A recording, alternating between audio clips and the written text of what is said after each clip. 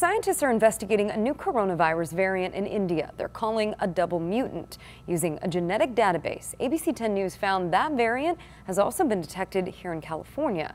But what exactly is a double mutant and how did it form? ABC 10 News anchor Derek Stahl is going in depth. India is in the midst of a big surge, reporting 5 times as many daily COVID infections as last month. Most of the spike is happening in the affluent state of Maharashtra.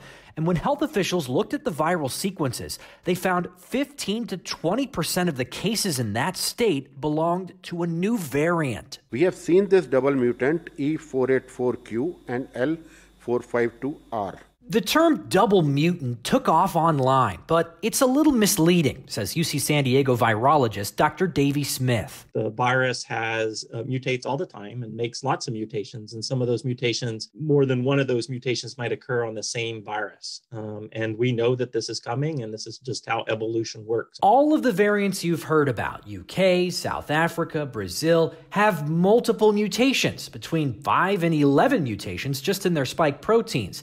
The significance of this double mutant is that it has 2 important mutations in one important region, the spot on the virus that actually attaches to cells.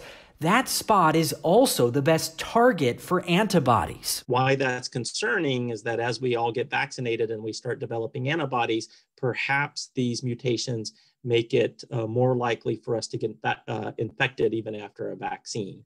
None of that's really borne out in real life, so to speak, but scientists are looking at it. These 2 important mutations are called E484Q and L452R. The numbers refer to their position in the viral sequence.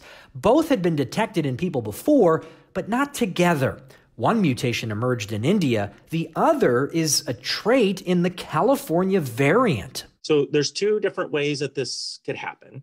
One is a virus just goes along and it makes a mutation and it likes it, and it then makes another mutation later on and it likes it. And that would just be double mutations over time. Dr. Smith says the other possibility is that one person got infected with 2 different variants at roughly the same time.